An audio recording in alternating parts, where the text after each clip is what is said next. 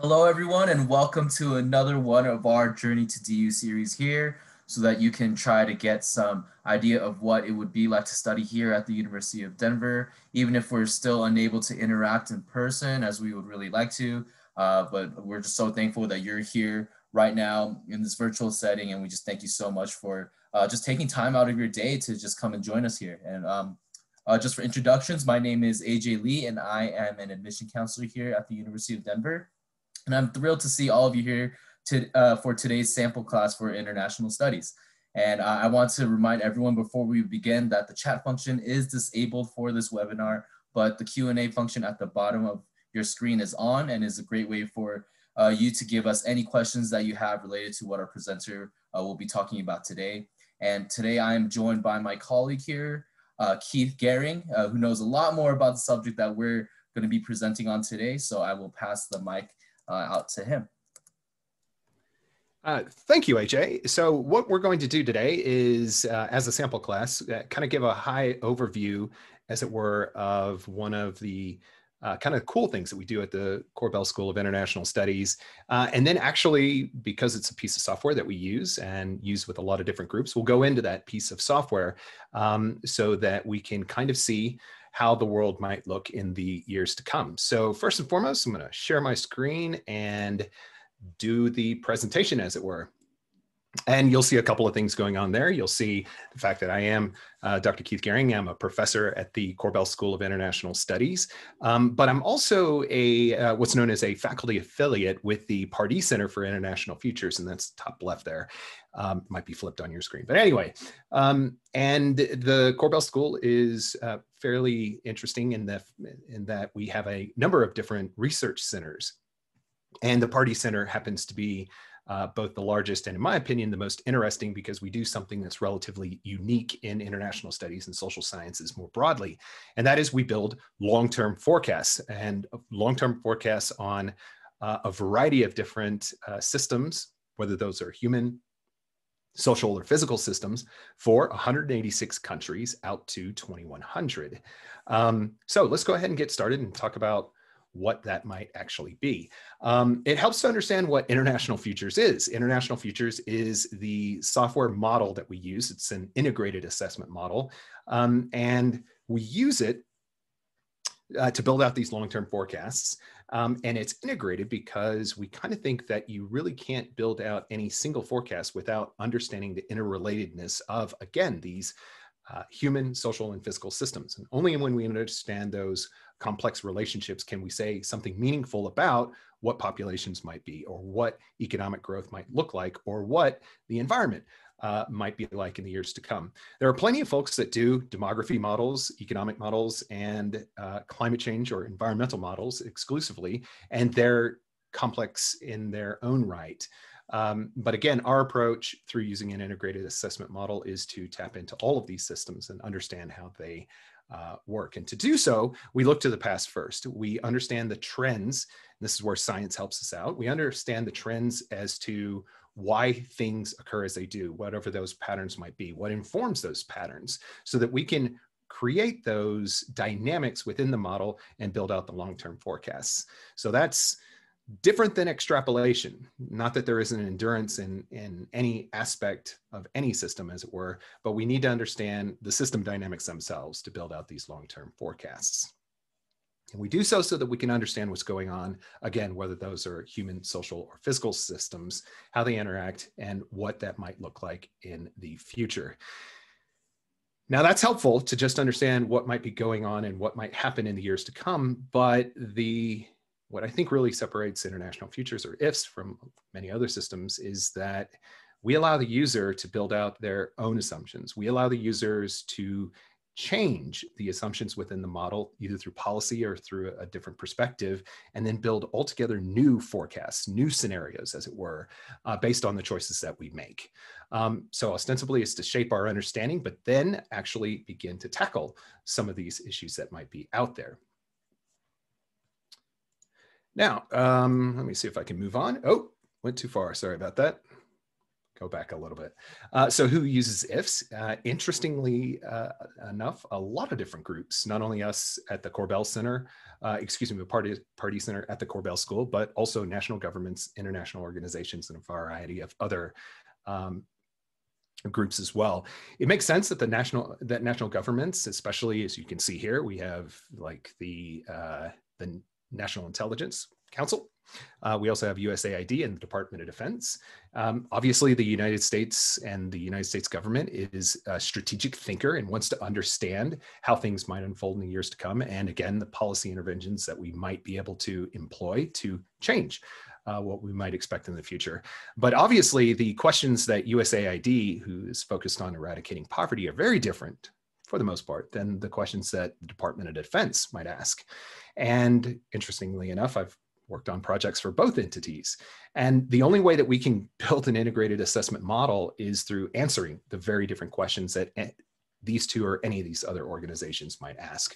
So of course, we have a number of UN and related agencies focused on poverty or development more broadly, whether that's the UNDP, NEPAD, IADB, and then, of course, focused on climate change through UNEP and IPCC, or regional integration through the European Commission.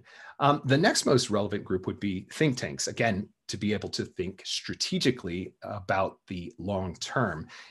So think tanks, we do a lot of work with regards to security in Africa through ISS, the Atlantic Council, and RAND Corporation out in California.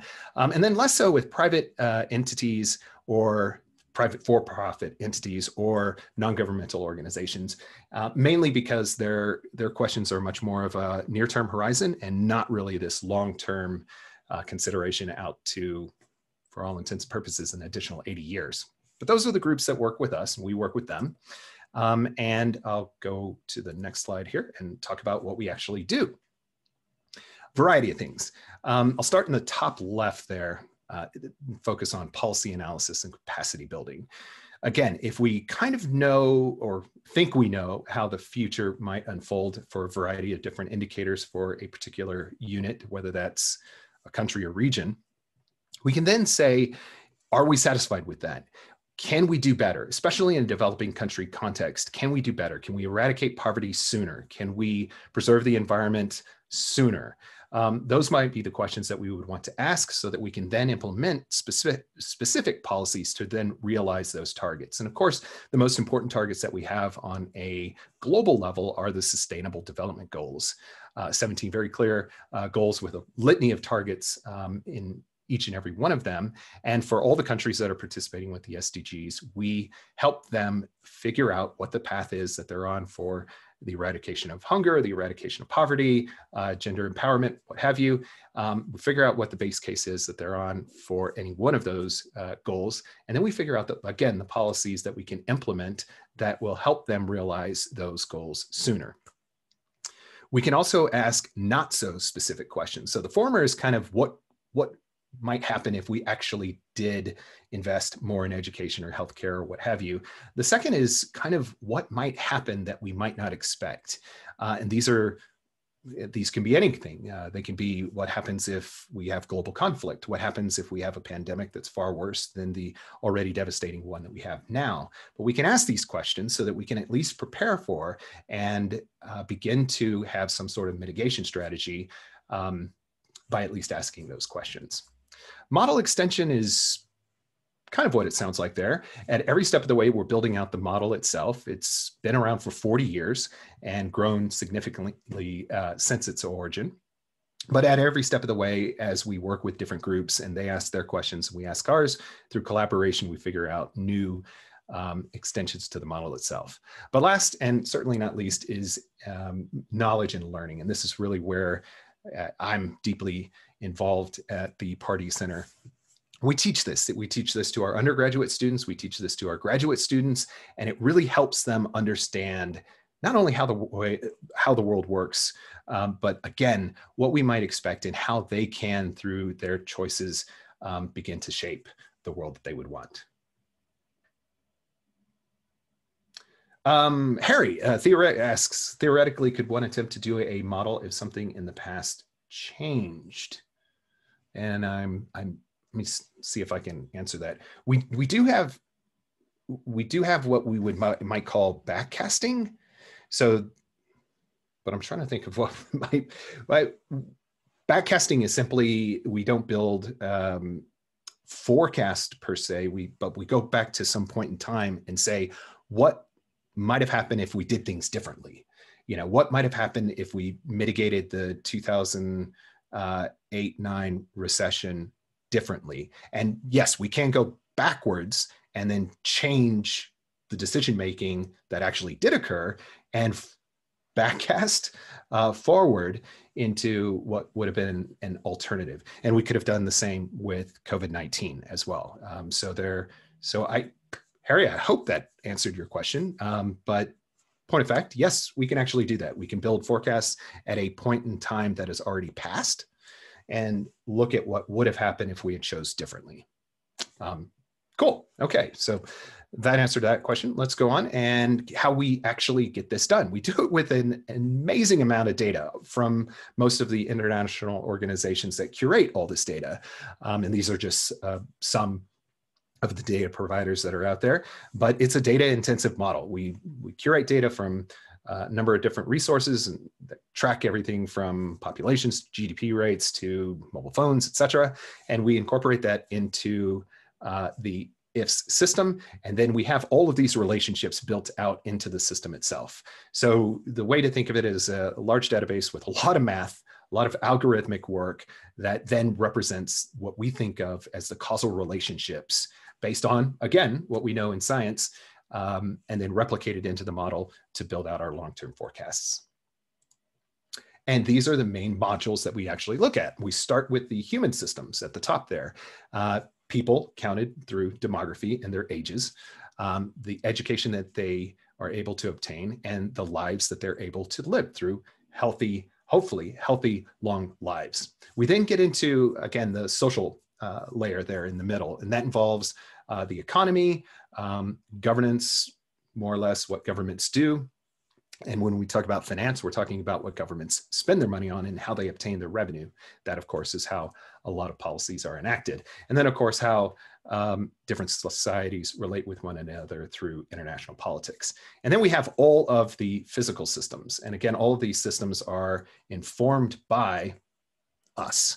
So agriculture is the natural world, but meant to work for us so that we can get the sustenance we need, and crops for things like clothing, what have you, textiles more broadly, technology, infrastructure, the environment, and of course, energy to make the world work. As I mentioned, our units of analysis are 186 countries. We don't include all countries, and we include some entities that wouldn't be traditional nation states, as it were, like Puerto Rico or Palestine, or even Taiwan or Hong Kong. So we have 186 units for all intents and purposes. And then with a subset of those, we can actually go down to in the US, that'd be the state level, provincial level, if we're looking elsewhere, but we can only do that for a handful. So we could actually do forecasts for the state of Colorado and a handful of other countries at the lower sub-state level. We can also do grouping. So we might want to look at the EU as a single entity, NATO as a single entity, what have you, or just geography, the entire continent of Africa. And then G-lists are interesting combinations of all of these. So we can look at actually a province in China and compare that to a country in Europe, or compare that with ECOWAS, the entire GDP, as it were, of a region of Africa. So that's just the interesting combinations that we can come up with. And the interesting thing, I think, or compelling thing, or at the end of the day, the most relevant thing is that we are completely transparent in what we do. Other people have other models, and some of those are black boxes, as it were, in which they kind of keep all the secrets to themselves. We don't do that. We keep our software as open source. You can go into it. You can see all the equations that we use to actually build the relationships in the model. And you can download it and use it yourself just by clicking right there, party.du.edu. You can use it online. You can, like I said, download the whole version. And of course, you have access to our help system and documentation. But this is all just PowerPoint, and I would rather actually go into the model itself. So if everyone's okay, I will go ahead and move over to it. So one thing that you'll immediately notice is that it's not the best looking software on the planet. And that's because we don't have the budgets of the folks that are in Silicon Valley. And point of fact, we're academics. So we're more interested in just what it can do, not necessarily how good it looks. So bear with me. What I'm going to do is start with kind of the basics. And one of the most basic indicators we would look at is population. And you can see over here on the left side, we have all of our categories. And then over here in the middle, we have all of the displays or indicators that go along with that particular category. And of course, we're looking for populations. And in this instance, I want to pick the entire world, which hopefully I've done. Now, I'm going to build this forecast just out to 2050. And we'll take a look and we'll ask a question. All right, so we have what I would call a positive linear, what looks like a positive linear relationship right here out to 2050. And we kind of grow from roughly the 7.75, almost 7.8 billion individuals that we have currently. And that grows to roughly just shy of 10 billion individuals. And the question is, what happens next? What happens to the total world population when we go outside of 2050 and into 2100? Is it a continual linear relationship? Do we think it's going to grow even more quickly? Or do we think it's going to actually decline, or what we would call saturate, kind of plane out? Any thoughts? You can just type into the Q&A if you say higher, lower.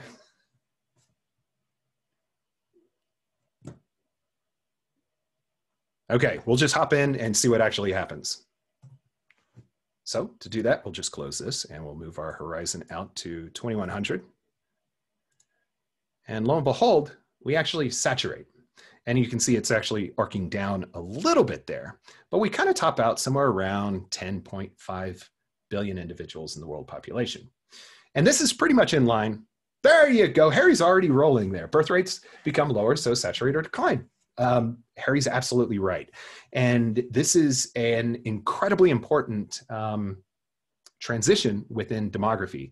And it is the recognition that while all societies are unique in their ways, that for all intents and purposes, most families realize a replacement level at maybe 2.1, if not even lower, births per woman over her entire life. And that will cause ultimately the population to kind of saturate, if not begin to decline, if it goes below the 2.1 replacement ratio, which we see in so many countries.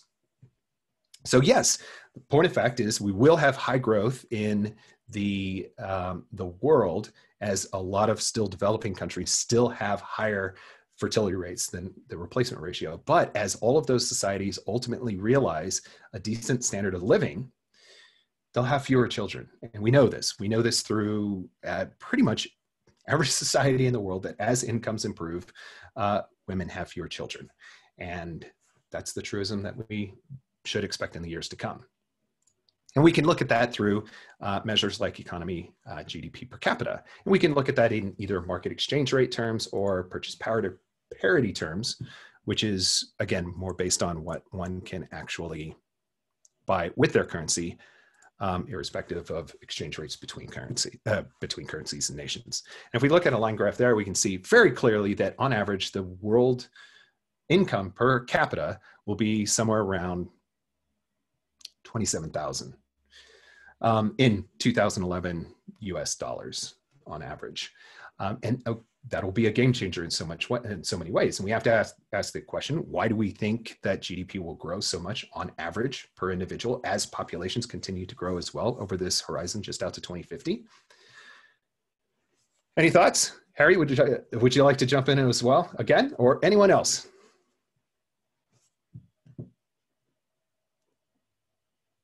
All right, well, that's totally fine. Let's think about what's actually happening. And when I think about the generations before me, my grandmother, for example, did not finish high school.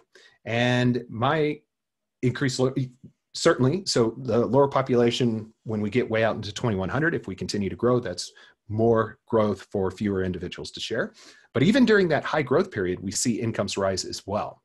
And we think of that occurring because, as I was saying, the so much has changed. Like, again, my grandmother who didn't finish high school versus my mother and father who were first generation in college, finished college, to myself who is a PhD, and who knows what my children will do, but they will have so much education. You will have so much education, and you'll have so much more technology, right? You are digital natives, most of you, for all intents and purposes, participating, and you'll use technology in ways that were inconceivable even in my youth, when I was one of the few kids who had a computer in elementary, junior high, and so forth and so on. So these are the endowments that we'll have that will be transformative in the years to come. We also expect better governance, things like that, better ways to solve the problems. And all these things would come together to inform multi-factor productivity and enable all societies to grow at hopefully a faster rate.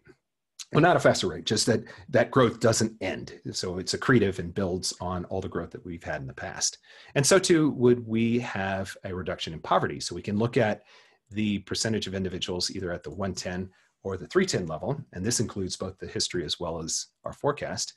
And you can see the messy past, which just has to do with, when countries actually sample poverty. But still, even if you take a weighted average, you would see a downward trajectory from incredibly high rates just in the 1980s to where we really are now in our forecasted values.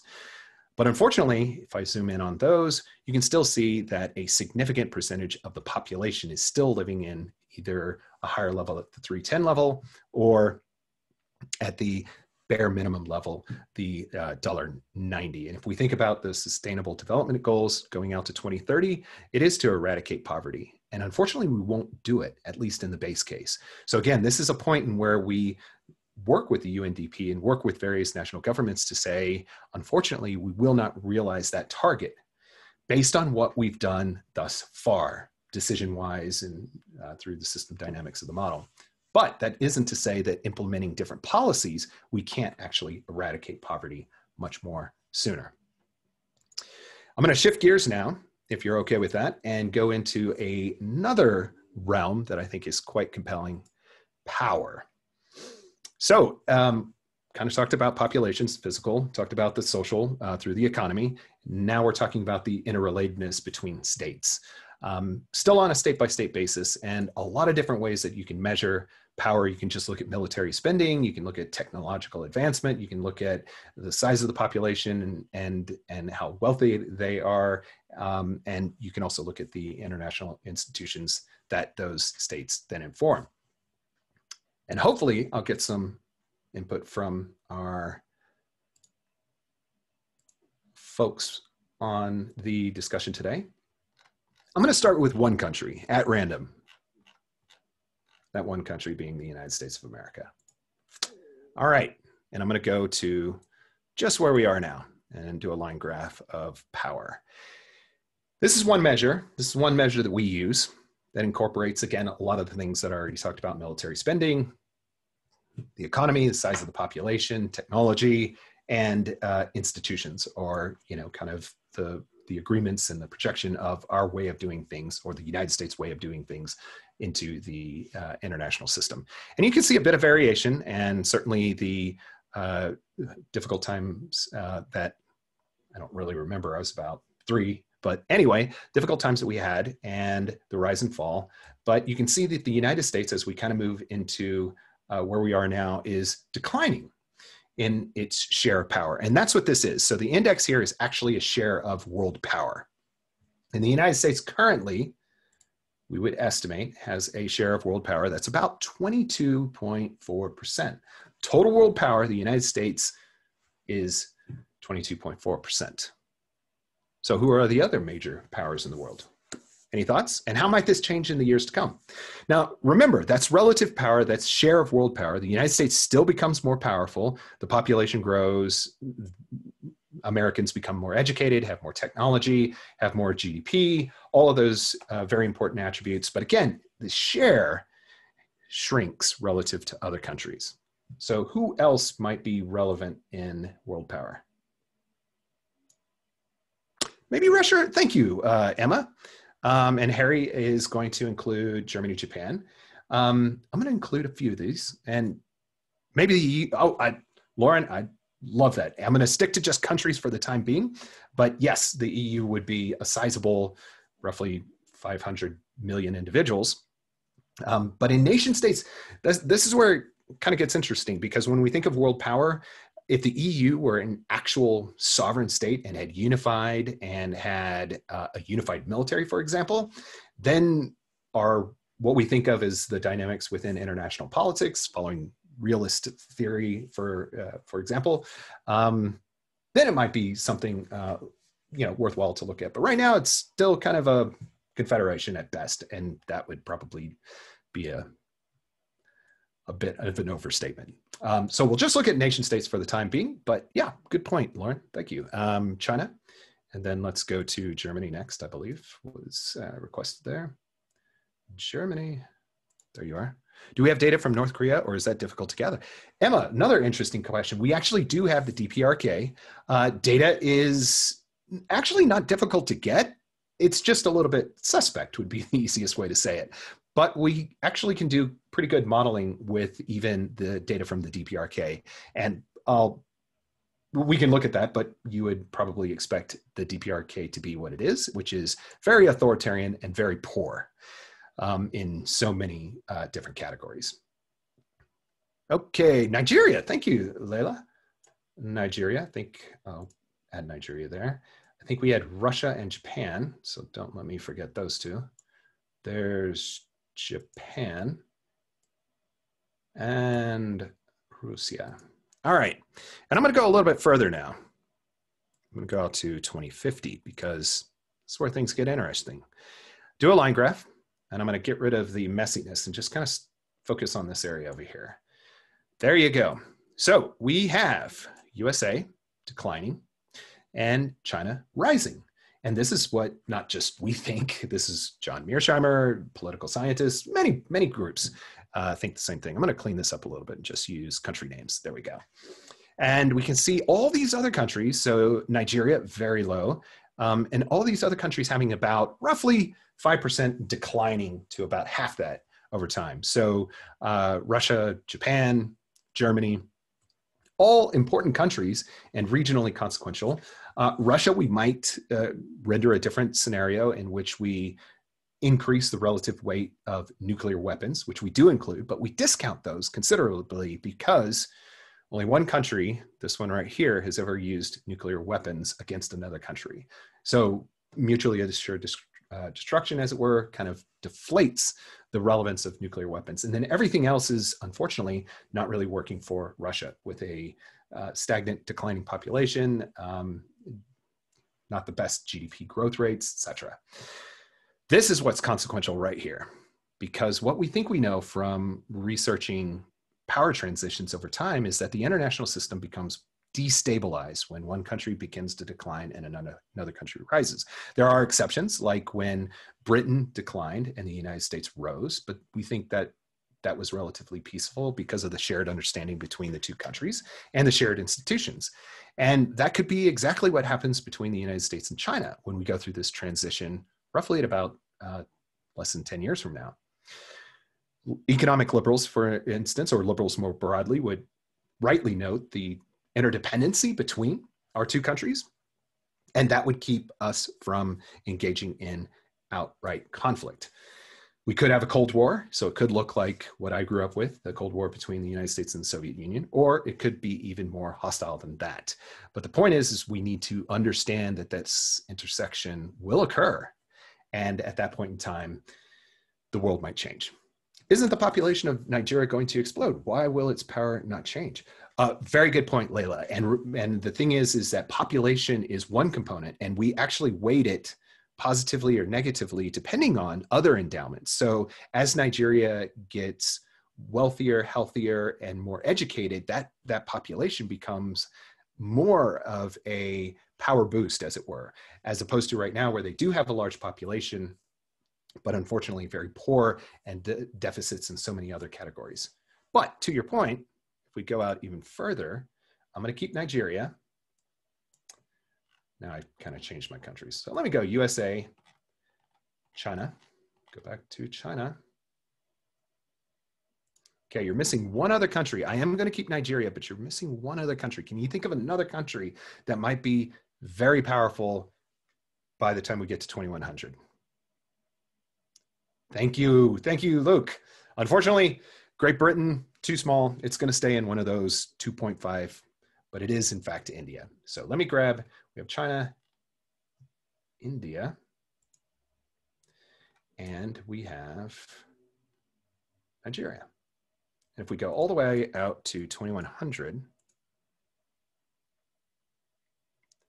and we do a line graph, and there we go. So again, I'm going to trim all this history here. There we go. This is what is truly exceptional when we think about, oh, I forgot the United States. How could I forget the United States? Sorry. There we go. And we'll try that again. And again, just focus on kind of our forecasted values. So this is where it gets very interesting, because not only do we have one power transition, we have two.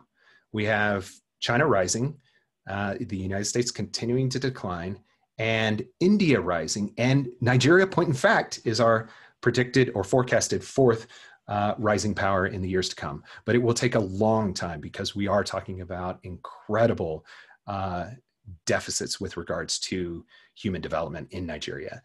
So too with India, but India grows relatively quickly and is able to take advantage of those investments and along with its very large population, become a world power. Now, it did come up with the question of hostilities. Luke, great question here.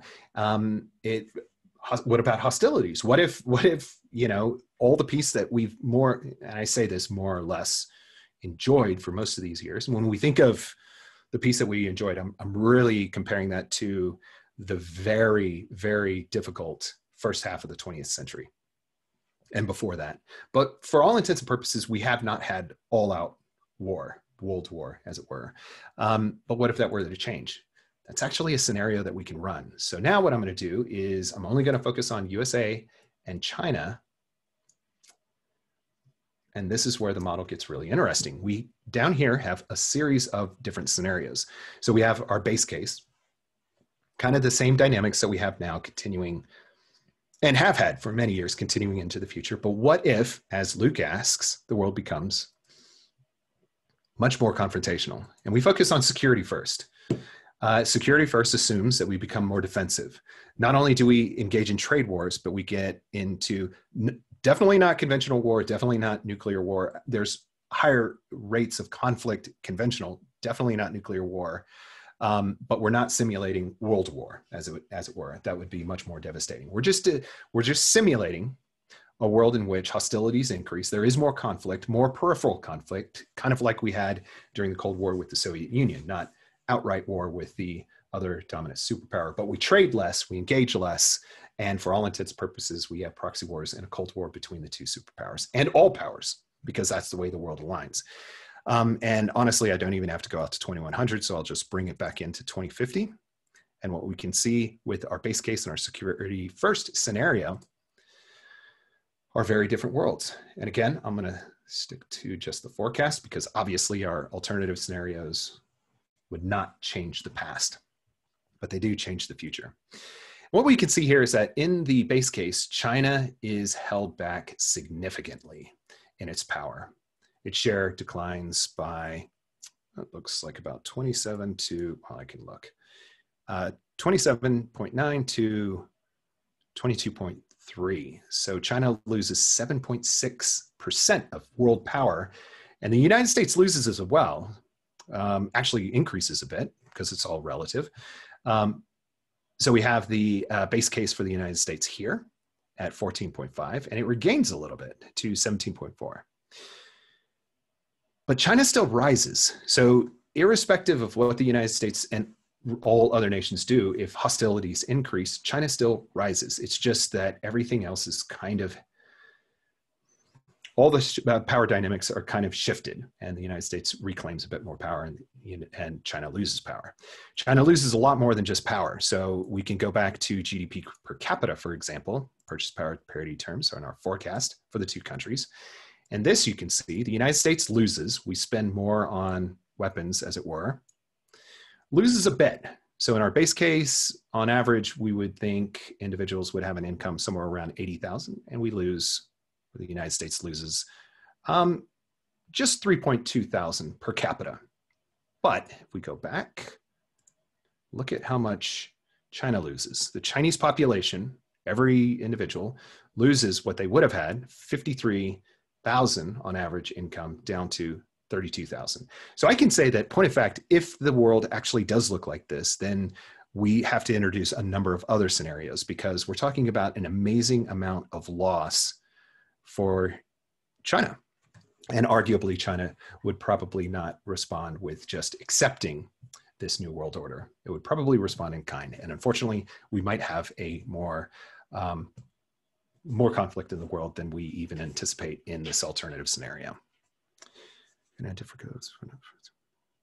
So I'm reading Simon's question here. Can I model a focus for one country and a different focus for another? For example, the United States focuses on security, but China doesn't. We absolutely can. Great question, Simon. We can, we call these framing scenarios that I'm going into now because they impact every country in the world, as we generally think. But absolutely, you could have a belligerent United States and a pacific China. You could have vice versa. You could have that influence respective spheres. So maybe there is an alignment between the United States and NATO to be more belligerent, bellicose, whatever you want to call it. And maybe the Shanghai Cooperation Organization becomes much more Pacific. We absolutely can. Either side of that. Any assumption that you think is plausible, you can implement in the model and see what actually happens for the entire world. So yes, the only thing that I would do, and this is what I coach my students, I'm teaching this course right now with our undergraduate students. The only thing is, every step of the way is you're working on plausible scenarios, right? So you want to build out a scenario, whether it's a what if or a policy-oriented scenario, that's actually doable or realistic or plausible. And that requires you to do a lot of research on the country that you're interested in or region of the world that you're interested in to build out a forecast that is actually meaningful to your audience. And that's exactly the same work that we have to do whenever we work with a national government, intergovernmental organization, or what have you. We have to do the work to fully understand why we would build a scenario that looks like this, that, or the other. Great question. All right, I'm going to move on to one other category, the category that probably matters more than anything else, the environment. And actually, we can have a whole addition of new indicators here.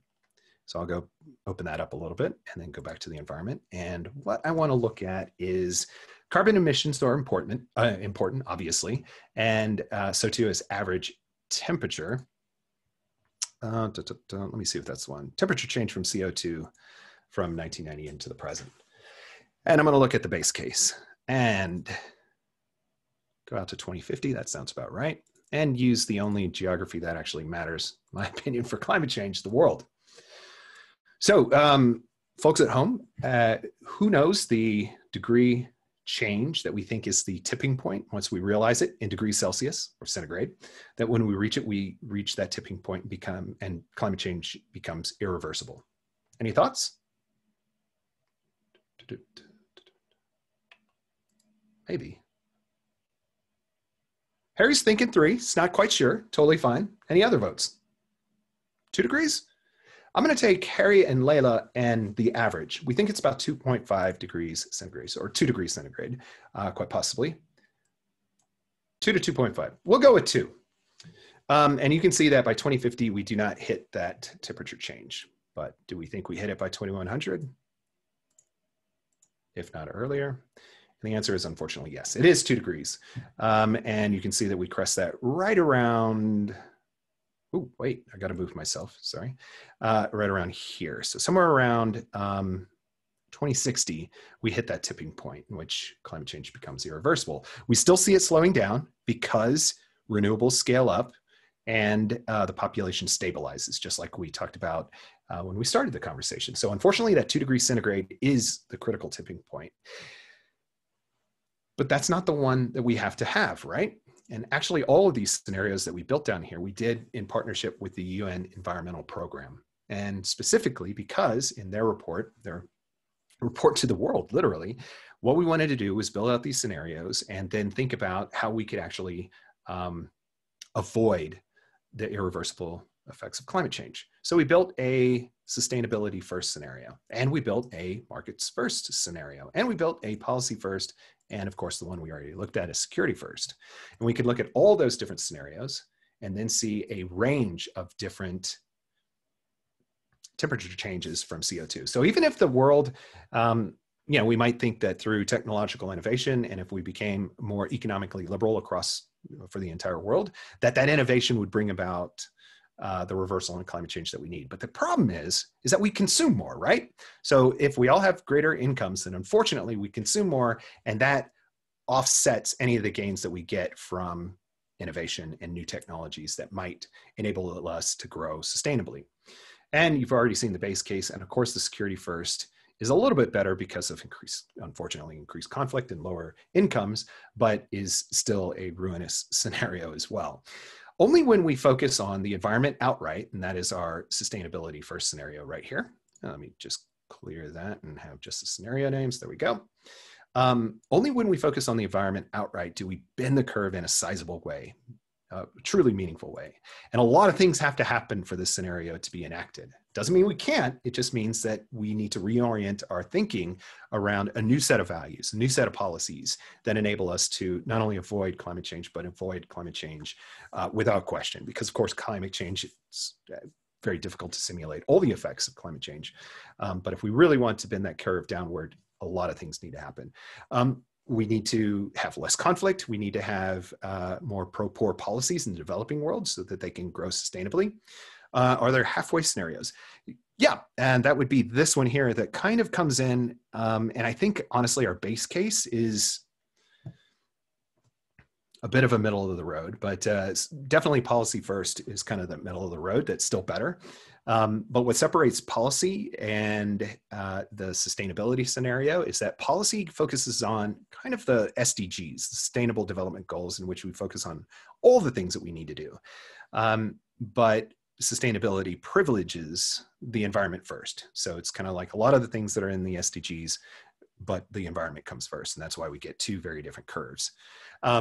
So we need to do a lot of things. We need to have pro-poor development because then it's more sustainable, reduce conflict. We even need to do things that are kind of counterintuitive, like if developed countries actually had funded retirements for their citizens earlier and enabled individuals to retire earlier, that's actually good for the environment because oddly enough, when people live a life but work longer, they generally have greater incomes than they would if they were on a retirement income, which means consumption goes up.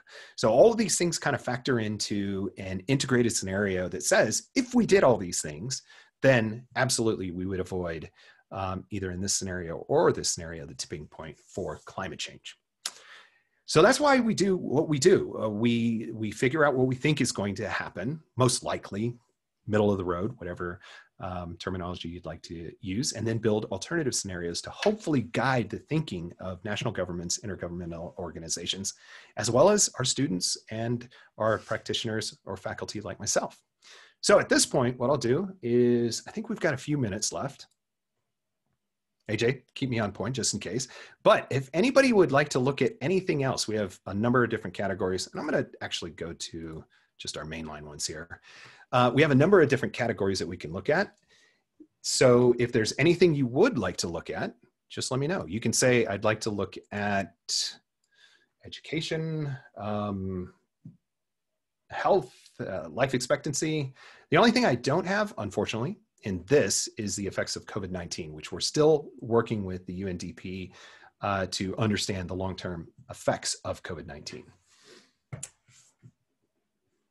Oh, I think I have something here. Nope.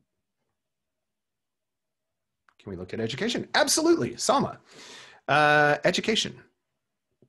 And education, we have a number of different categories here. And literacy is pretty important, but it's a limited indicator, right? Because it's a binary. An individual is either literate or not.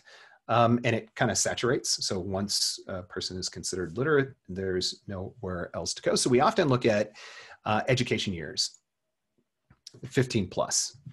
And I'm going to look at a few that might make sense here.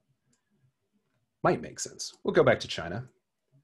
We'll pick up Germany. And for comparison, Ghana is a developing country, and the United States. And we'll just go out to 2050 again.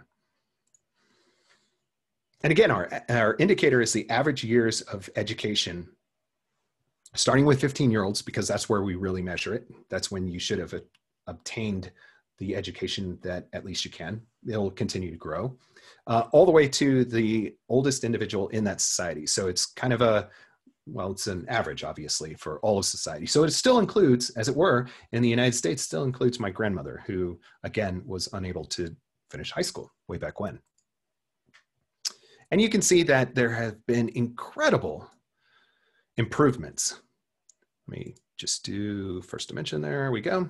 You can see that we've had incredible improvements. China and Ghana, China having a little bit of an improvement above Ghana, massive improvements from 1960 to where we are now, 2020. And we would see that to continue in the years to come. A little bit with Germany making up a lot more room than the United States, but saturation. And the reason being is we can change these assumptions within the model, but very few individuals do what I've done and would have a need to do what I've done and seek out a, 2 masters and a doctorate. Most individuals will saturate at about 13 years of education, 13 and a half in either country, but there's still a deficit between these developing countries, a bit contentious whether or not China is considered a developing country, but still a deficit between these 2 countries. And mainly because it might look better if we were looking at just 15-year-olds to 24-year-olds, because those would not include my grandmother, as it were, within the measure. But we have to count everybody. So those developmental outcomes in education can only grow as fast as they can grow, taking in consideration the entire population. But we do see increased educational attainment for years to come. How about how long will we live?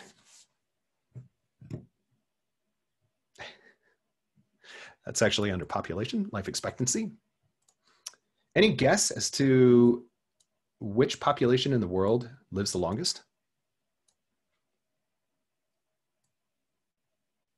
I can tell you it's none of these 4 countries.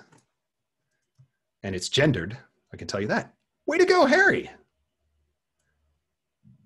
Iceland would probably be, let's take a look. Let's see, Iceland is right about, I'm sorry, I just picked Indonesia. All right, I'll just do Iceland and Japan. JK, sorry, this is so much easier from when one is not zooming. And I'll look at males and females, because point of fact, there are very clear differences. So the Icelanders are doing pretty good. Look at the disparity between Japanese females and Japanese males. So it's better to be an Icelandic male, but in every instance, it's better to be a Japanese female. That's the highest life expectancy. And if we were to look at this, these curves all the way out to 2100, it's not going to be linear.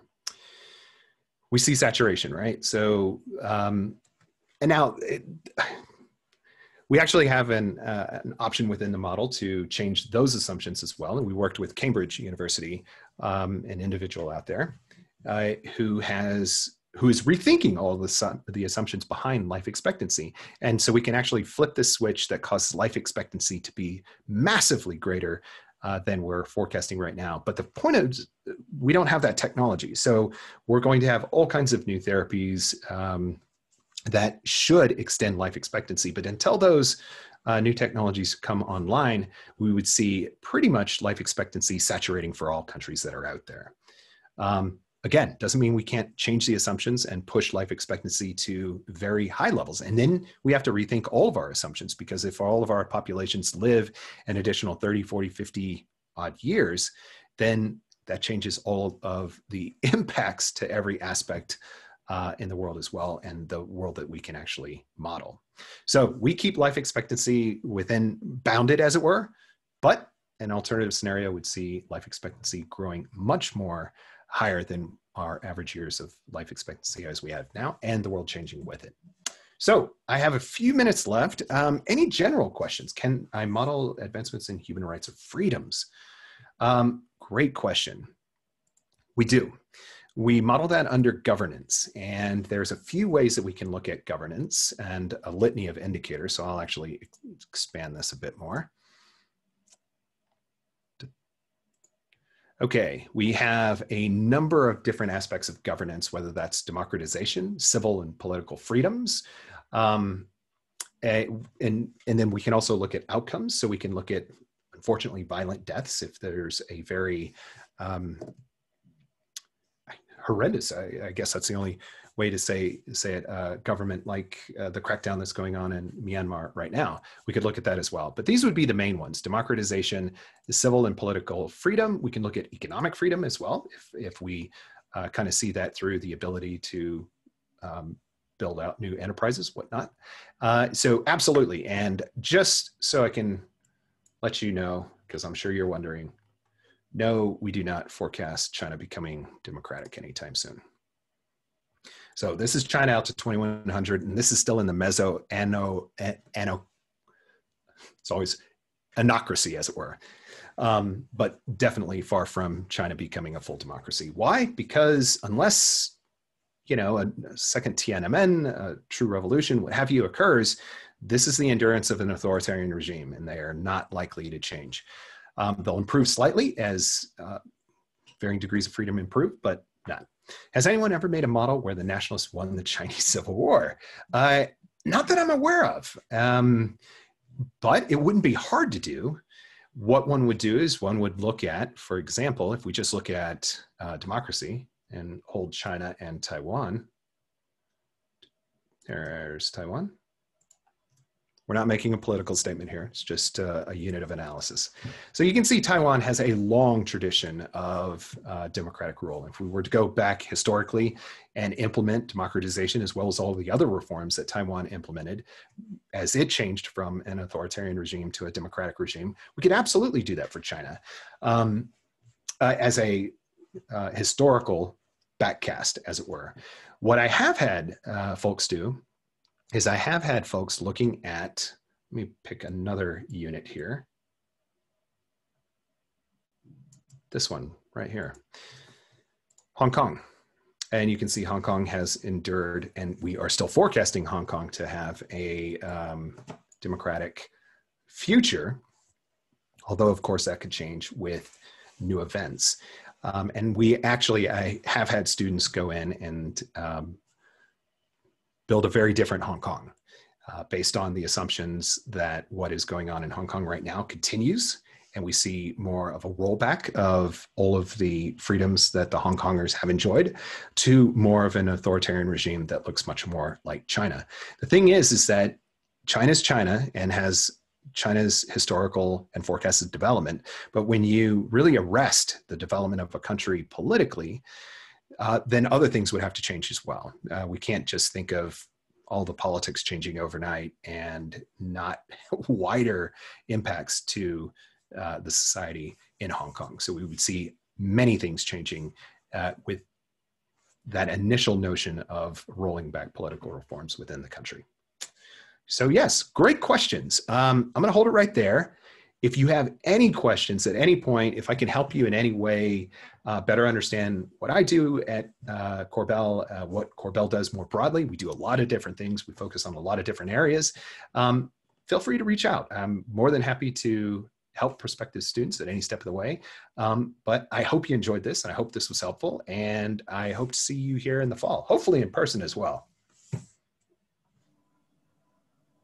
All right. Thank you so much. Thank you so much for that. That was just amazing. I had no idea of this program, and you know, I learned a lot. I learned a lot too. So just really excited for all of our students here, and you know, thank you so much for all of you who participated. Your participation made this a lot much smoother and a lot much better. You know, a lot of great questions, a lot of great participation coming from our students. So we just thank you so much for that, and thank you, Keith, for you know just being a great teacher and you know teaching us about all the things that you were going over. So that was really great, and thank you. It was very informative. And with that, we are going to wrap up here. We do hope that you continue to explore what the University of Denver has to offer with the rest of the programming that we have today and throughout the coming months as you kind of make your decisions on where you're going to be calling home for the next 4 years. So we're really excited for that. Just a few things that are coming up today. If you are interested, 3 p.m. we have an accelerated master's program session about on education, social work, law, and business. So those are for master's programs that go beyond undergrad. And then we do have sessions from the Department of Economics, Mathematics, and then Media, Film, and Journalism Studies. And we do have a sample class in engineering and computer science as well. So that's all coming up at 3 p.m. So if any of those interest you, do sign up for those. And we hope to, we hope that you take advantage of all these events, and we really appreciate your time for being here with us today. Thank you, Keith. Again, thank you so much for everyone that was here and that participated, and all your questions were amazing. So we hope to see you. Like Keith said, we hope to see you here in the fall, and it was great to be with you here today. So be safe, be healthy, and have a great rest of your weekend. Thank you. Bye-bye.